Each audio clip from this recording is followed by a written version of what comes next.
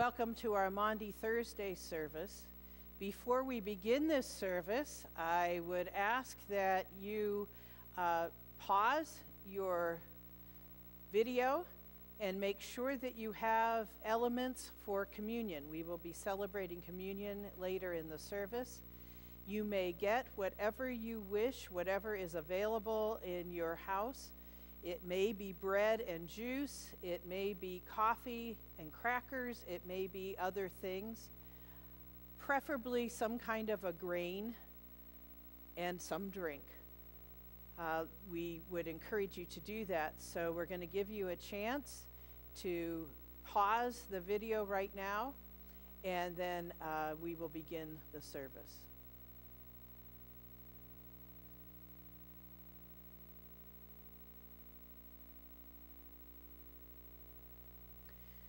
On this night of nights, when Jesus gathered with his disciples, we remember.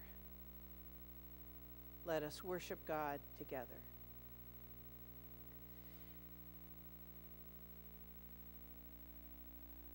Jesus said, "I give you a new commandment, that you love one another. Just as Christ has loved us, let us love one another. Beloved people of God, this is the day when Christ, our Passover lamb, surrendered himself to those who would kill him, setting us free from sin and death forever. This is the day when Christ, our teacher and Lord, knelt down to wash the disciples' feet, showing us how to love and serve one another.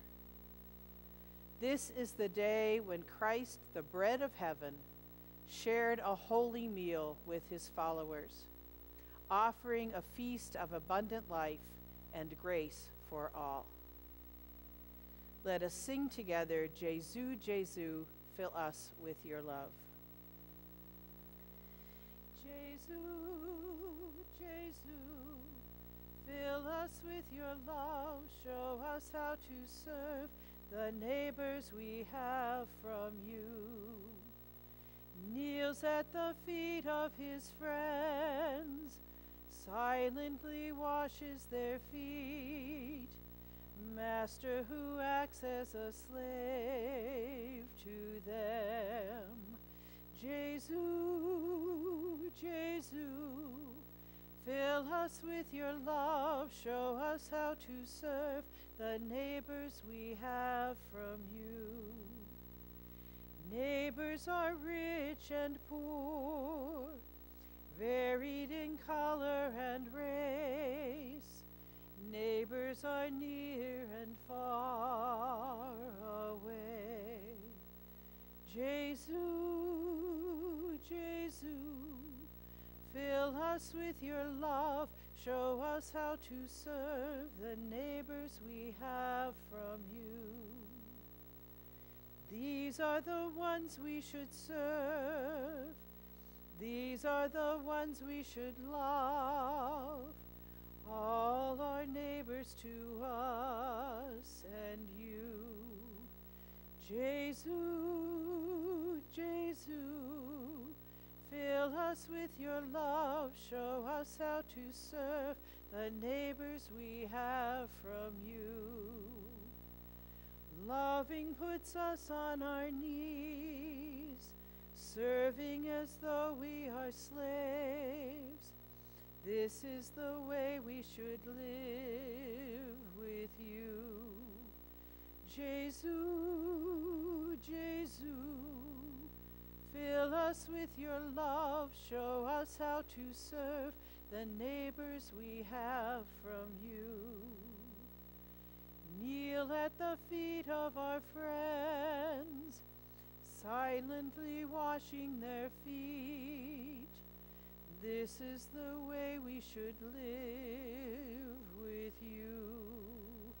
Jesu, Jesu, fill us with your love, show us how to serve the neighbors we have from you.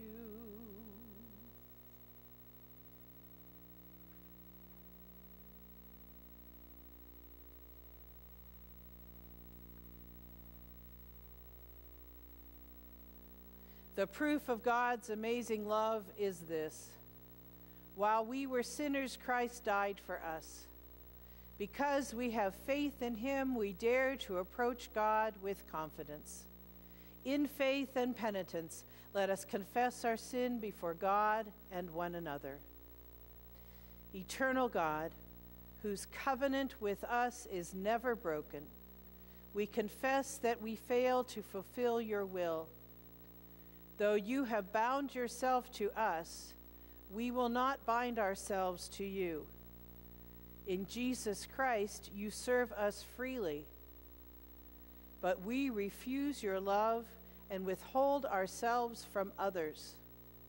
We do not love you fully or love one another as you command. In your mercy, forgive and cleanse us. Lead us once again to your table and unite us to Christ, who is the bread of life and the vine from which we grow in grace. Amen.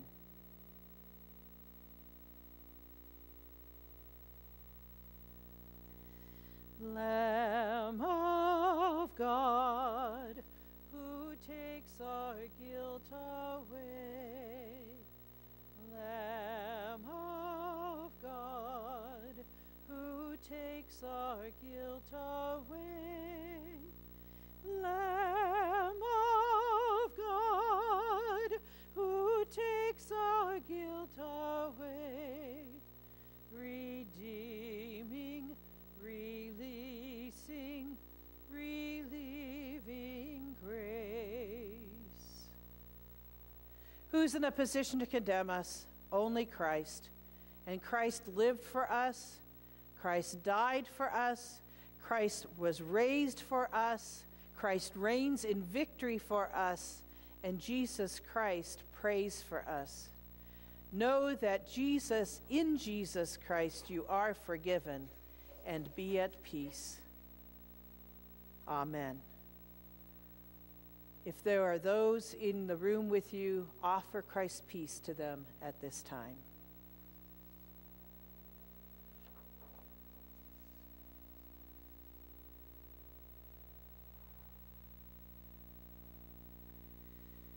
Let us now prepare our hearts to hear God's word by reciting together the prayer for illumination. Eternal God, by your word and spirit, you have given us a new commandment to love and serve one another in Jesus' name. Let the good news of your liberating love be sealed in our hearts and shown in our lives. Through Jesus Christ our Lord. Amen. Our first scripture passage comes from Psalm 116.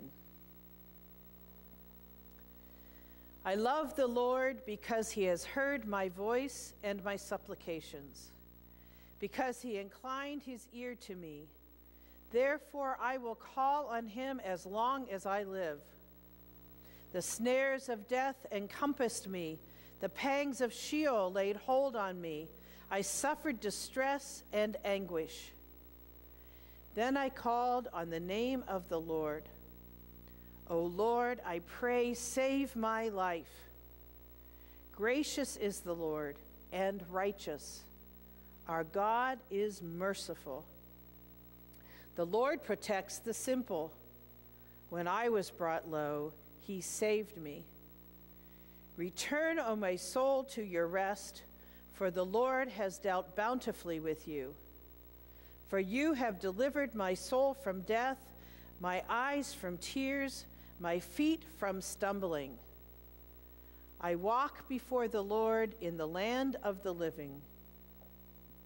I kept my faith, even when I said, I am greatly afflicted. I said in my consternation, everyone is a liar. What shall I return to the Lord for all his bounty to me? I will lift up the cup of salvation and call on the name of the Lord. I will pay my vows to the Lord in the presence of all his people. Precious in the sight of the Lord is the death of his faithful ones. O Lord, I am your servant. I am your servant, the child of your serving girl. You have loosed my bonds. I will offer to you a thanksgiving sacrifice and call on the name of the Lord. I will pay my vows to the Lord in the presence of all his people, in the courts of the house of the Lord, in your midst, O Jerusalem. Praise the Lord. And then from Luke 23, verse 46, we read these words. Then Jesus, crying with a loud voice, said, Father, into your hands I commend my spirit. Having said this, he breathed his last.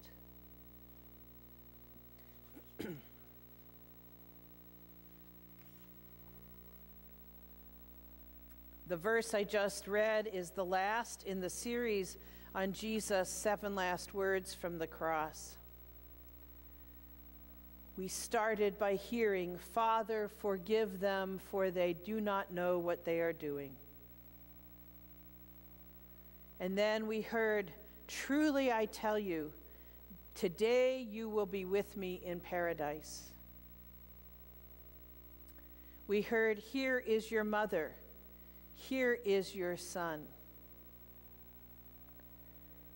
Then we heard Jesus cry out, my God, why have you forsaken me?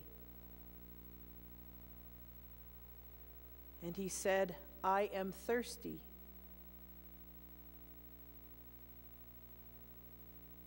And then he said, it is finished. And Jesus' final words before he breathed his last, our Father, into your hands I commend my spirit. As Jesus sat with his disciples on the night of what would become his last supper with them, he shared much about what was to come. And they didn't fully understand what he spoke about. As a matter of fact, they probably hardly understood anything of what he was sharing with them. He shared with them that he would suffer and die. And they argued that it couldn't possibly be so. He modeled servant leadership by washing their feet, and they protested. As he shared the Passover meal with them, he spoke about his body being broken and his blood being poured out, and they didn't understand. He said they would betray and abandon him, and they denied that it could possibly be true. He spoke of loving one another. He prayed that God's love would abide in them and their love would abide in God. And they wondered who among them was the greatest. And as we know, Jesus' words came true. Some in the hours immediately following that meal, and some after the resurrection. But here we have Jesus on the cross. And even on the cross, Jesus spoke words of care for the people of the world. He offered forgiveness because so often our minds are so clouded by sin that we don't truly know what we're doing. We justify our actions, don't admit what's wrong, and Jesus forgives us. He promised us a life in eternal paradise with him, even though we don't always measure up. He encouraged us to love each other like family and to truly become community together. And after those words about us, he turned to words that were more about his own personal issues. He grieved over the broken relationship he had with God because of our sin, the break that our sin created. He took the cup of salvation that he spoke about at the Last Supper and that he asked to be taken from him in the Garden of Gethsemane, and he drank of its bitter contents. At that point, he knew that his work on earth was completed and declared it was finished. Finally, his relationship with God was restored, and Jesus commended his spirit into God's hands. Hands that received him openly and with love. In this act, Jesus commends us all into God's loving hands. Hands that still bear the scars of woundedness. Hands that reach out to us when we are wandering away. Hands that continue to hold us even through these scary and lonely days. We are being held in the hands of God, the hands of Jesus. Allow God's hands to wrap around you. Allow God to hold you in the palm of his hand in love and security, knowing that they will never, never, never let you go. Amen.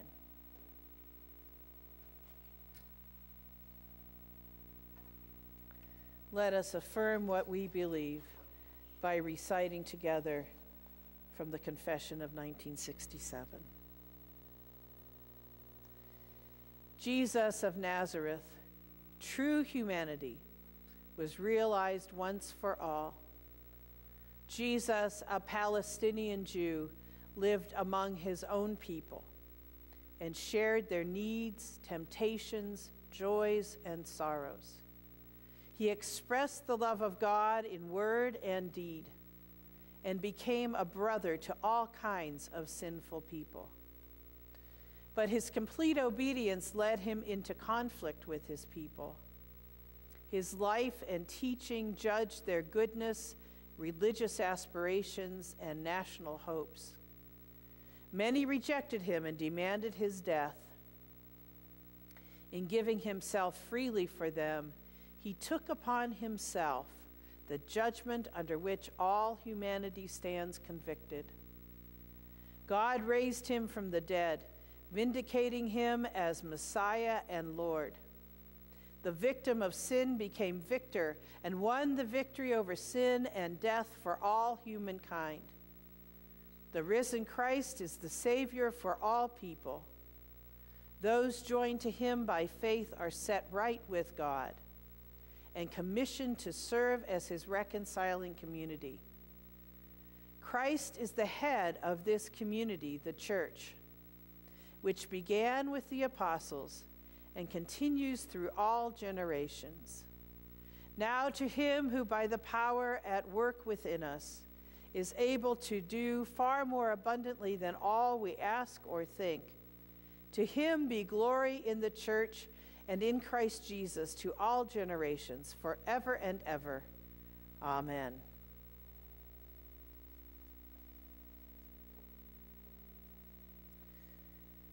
Let us sing together the first two verses of An Upper Room Did Our Lord Prepare.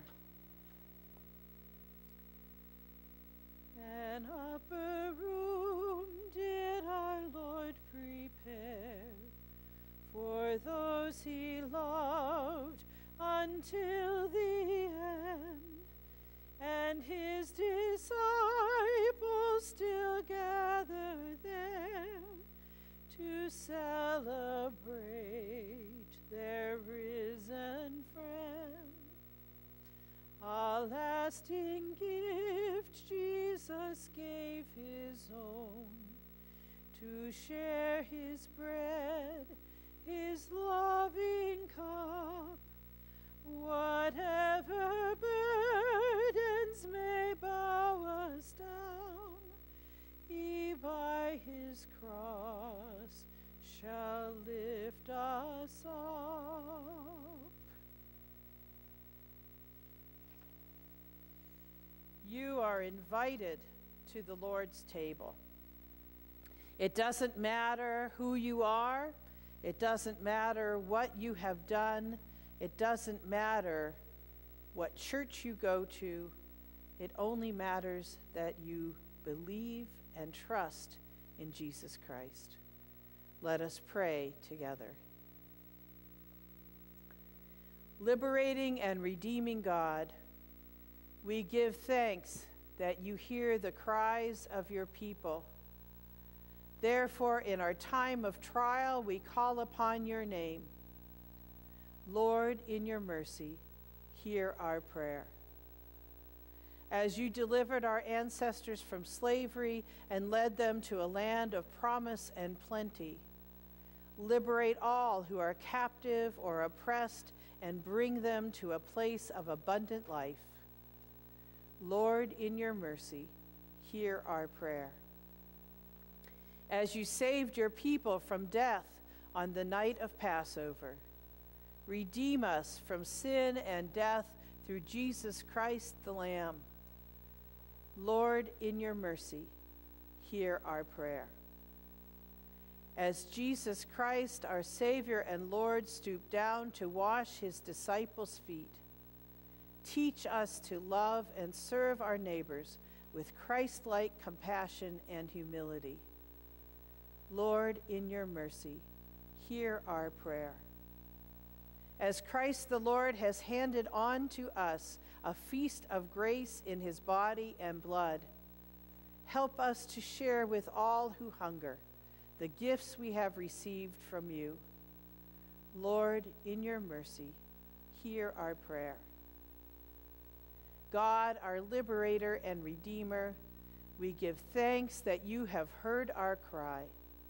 Continue to lead us from death to life eternal, and let our lives be a sign of your saving love. Through Jesus Christ our Lord, who taught us to pray, saying, Our Father, who art in heaven, hallowed be thy name. Thy kingdom come, thy will be done, on earth as it is in heaven. Give us this day our daily bread, and forgive us our debts as we forgive our debtors. And lead us not into temptation, but deliver us from evil. For thine is the kingdom, and the power, and the glory forever. Amen. Brothers and sisters in Christ, on the night that he was betrayed, Jesus took bread. And he blessed it, and he broke it, and he gave it to his disciples, saying, Take and eat. This is my body, which has been broken for you. Eat this in remembrance of me. And after they had eaten, Jesus took the cup. And he said, This cup is the new covenant of salvation poured out in my blood for the sins of many. Drink this in remembrance of me. For as often as we eat of this bread and drink of this cup, we proclaim Christ's death, yes, but we also proclaim his resurrection and his ascension and our entry into life, eternal life with him. And we proclaim this until he comes back again. Amen and amen. You may now partake of the elements. You may choose to either take a piece and dip it into your cup, or else to take a piece of bread and eat it, and then take from your cup and drink it. Let us commune together at this time.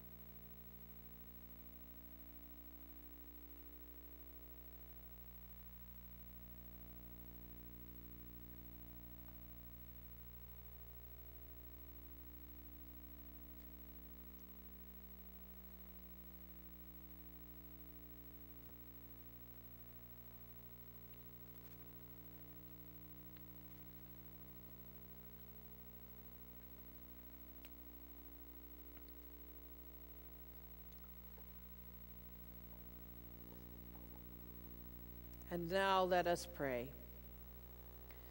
God of grace, we give you thanks for the feast of redemption we have shared in the body and blood of our Savior. As you have nourished us with love, let our lives proclaim your great love for the world. Through Jesus Christ our Lord, who lives and reigns with you and the Holy Spirit, one God, now and forever. Amen.